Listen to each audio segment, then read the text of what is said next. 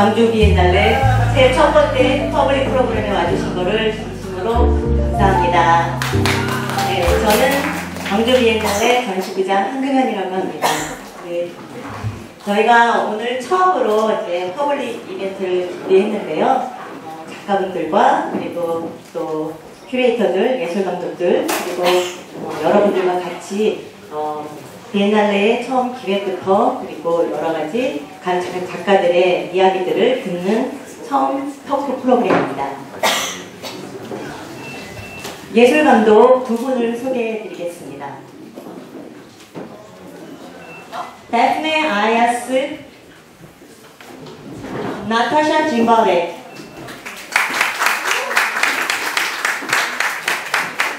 네, 두 분의 예술감독께서 2020 광주 비엔날레에 대해서 간단히 소개 말씀을 드리겠습니다. 감사합니다. 안녕하세요. Let's start. 안녕하세요. Let's start. Where do I press? Does it work? Hello. Green light. It works. Good evening, everybody. 안녕하세요. Daphne, Ayas, and I are very happy to be among you this evening. We have been around this neighborhood and it's a very, very special place. So we are pleased to be here for the first event and be at the Horanggasinamu studio at Polygon. Also very pleased to have the support of the Gwangju Biennale Foundation team and our extended team for the 13th edition, opening 4th of September, which we have titled Minds Rising, Spirits Tuning. We have also announced 31 participating artists in the Biennale, and this is also to introduce you, the community of Gwangju, to join us in welcoming the artists and to learn together about the kinds of practices that will be on stage today. So we're together with 9 artists and it's our first collective site visit. It gives us an opportunity to share what we're learning, but also share it with you. Even though we're a small audience here, we value intimacy very much in our search for intelligence. So as the artistic directors of the next Gwangju Biennale, we set out on a very ambitious mission to explore the entire spectrum of intelligence, as we called it, as we are very much curious how we can actually trace the notion of organic intelligence. Do we trace it to the brain? Do we trace it to the heart? Do we trace it to ancestral knowledges, healing technologies, matriarchal systems?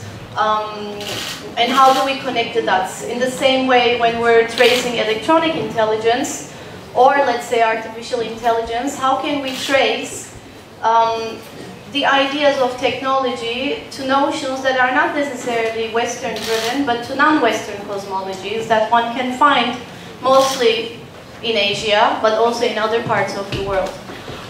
For us to be able to do that, it's very important that we connect the dots together with the artists we're working with, but also with the input of our audiences, of the artistic community here.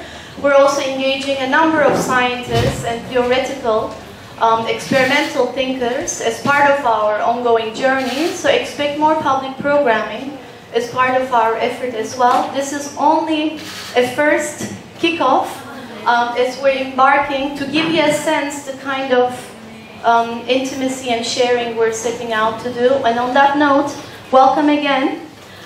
Thank you Özgür Ersoy, our public programming associate, and thank you to this incredible exhibition team at the foundation for making this event today happen. We will move on with the presentations and with the introduction of Özgür. And if you have your opinions what mind means and spirit means, if you have different translations and understandings what these words are meaning, we're also happy to open up that discussion later on with you.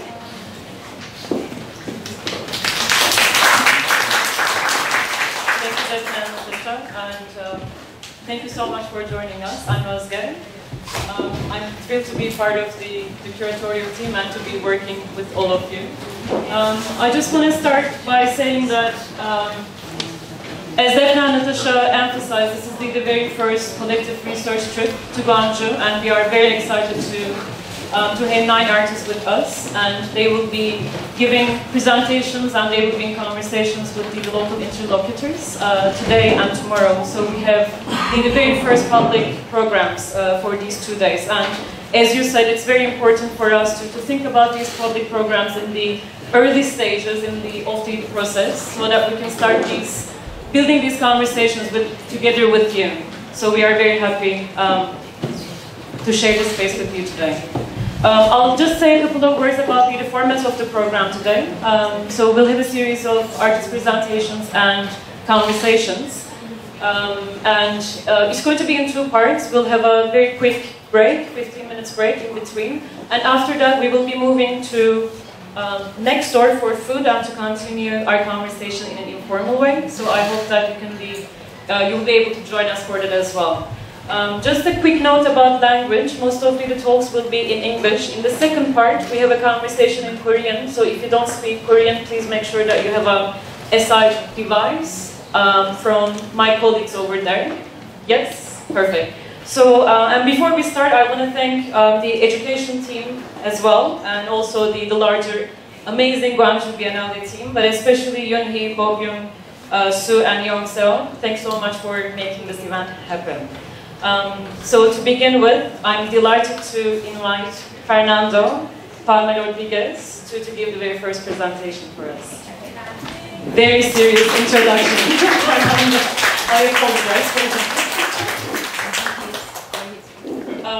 And just a couple of words, please join us. Okay. For those of us who are less familiar with Fernando's practice, he's based in San Pedro Atoplan.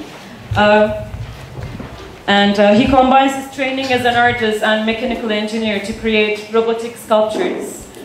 His work responds to issues about indigenous communities in Mexico, addressing human and land rights, violence, and urgent environmental crises. He currently lives in the agricultural region of Milpa Alta, outside of Mexico City, where he runs Calpuli Tecalto, a non-profit organization dedicated to the preservation of Nahua language and culture. So without further ado, thanks so much for joining us. Thank you.